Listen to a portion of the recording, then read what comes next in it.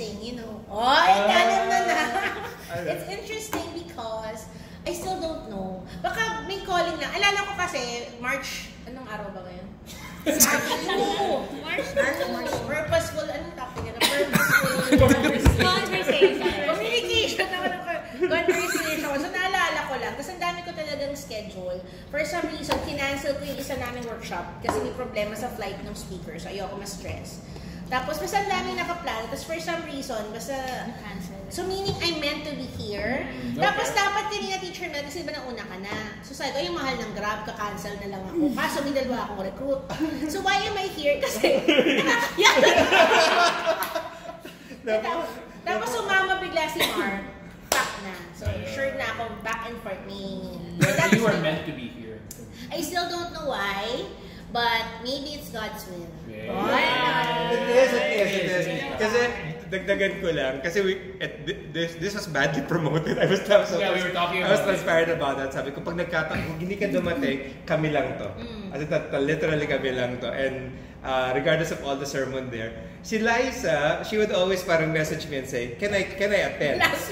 Last minute. And yung last time yung moving to management, di ba? Gusto niya magsama ng ilan pa. Sabi ko, no, Lysa, isa lang ang pwede, sorry. But this one, hindi siya nag-prompt. Sabi ko, Lysa, you can bring as many as you like. So, biglang minessage ko sila. Sabi ko, ang weird pang sagot pa ni Josie. Pinost ko sa group. Tara!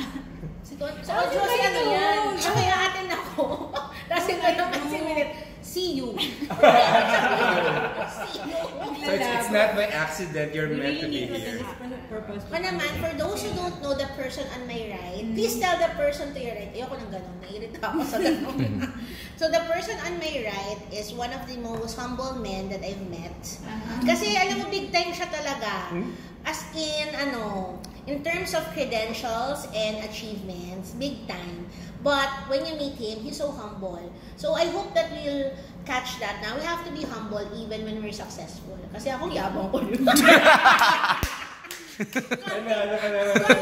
Picture na, post na agad. Very millennial. Okay. And he's an accomplished trainer. And I like the fact that he's very humble in the sense that he's willing to reach out and help also others be a trainer. Like for me, may assignment ako sa kanya. Siyempre, naging busy at inspirational marketing goddess. So, hindi ko pa nasasubmit. So, yun. So, he has a lot of training. Friend siya ni Randy. Sa kanila. At fees ka rin ba? Fees Makati yan. Chimilet naman, Life Directions. Ang dami kong religious affiliation. Ano ka ba talaga, ate? So, minsan pa freelancer. Ako, pag kailangan nyo ng hakot, so good yung mga yan. Friendships ko. I was telling the guy in white kanina. Wait, lady. May nakaputi. Akala ko may kinakausap siya.